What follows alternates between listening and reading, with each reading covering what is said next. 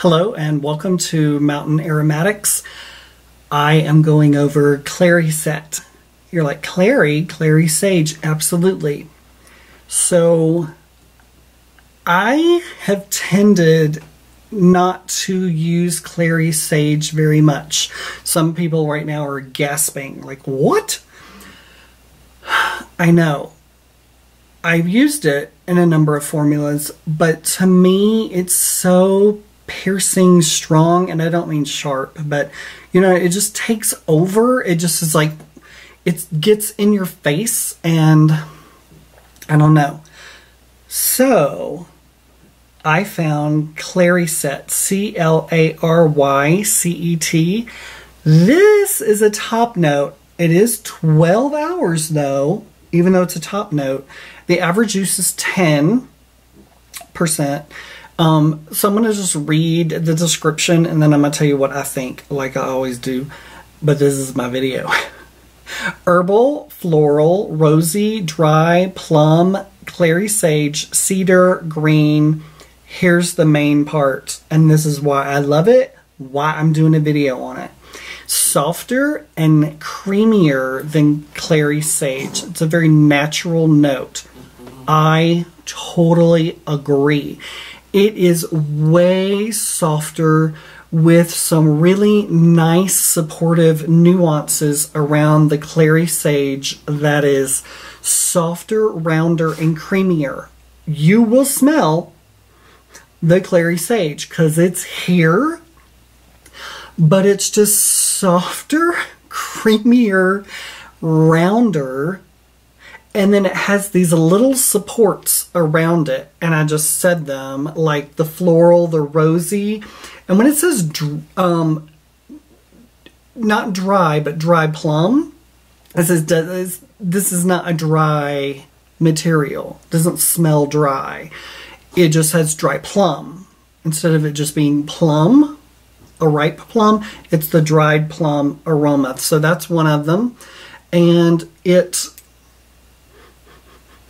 you'll smell a soft green, just a soft green. I love this one. This is my new clary sage. I will totally use this when I want a clary sage note because it won't take over. I really, really like this.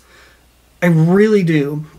So the cool thing about this is you could go in the citrus direction. You can go in the floral direction, like floral rose, but you can go in any direction, in like any type of floral with this as well. Really, so like this and peach, I just made a brand new peach accord. These two together, it would be really, really nice. And with wood, absolutely. Are you kidding me? This would be beautiful. Even if you had a sharp, clean, sharp wood, because you know there's some sharp and dry woods out there. This is going to take a little bit of that dryness away if you want that to happen.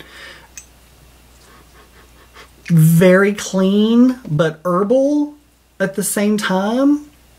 Because a lot of times with just clary sage, I don't think clean. I just think super textured and not as clean and just, it's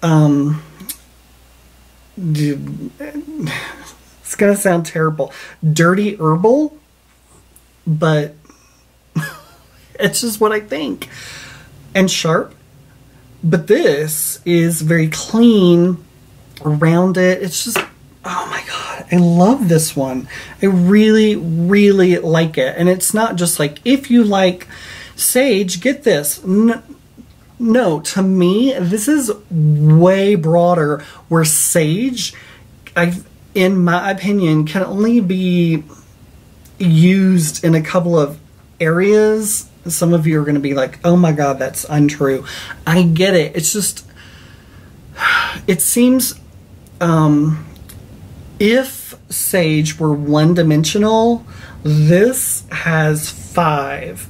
It just is, it has so much more, I can't think of another word, but diverse. It has so much more areas that you can go into. It's broader, and I don't know, I'm doing a video on it because I love it. I really like this a lot. With any of your greens, you know how a lot of the greens are very sharp, shringaldehyde, stimone, hexanol, CAS3, some of those can be very sharp and pointed. You can use this with it and it will round it out and take some of that sharpness away. So that's, but one of the main things I'm thinking of when I smell this is like with this peach accord, putting a tad of this will give a little bit of the green leaf, like if you get a peach that you just picked off a tree with some of the leaves still on the stem and you smell it, that's what these two will be together. So I hope that is helpful. I'm kind of looking around to see if there's anything else that I think would go well with this. Yes, neroli. I think this would go well with neroli. Again, it's in the citrus.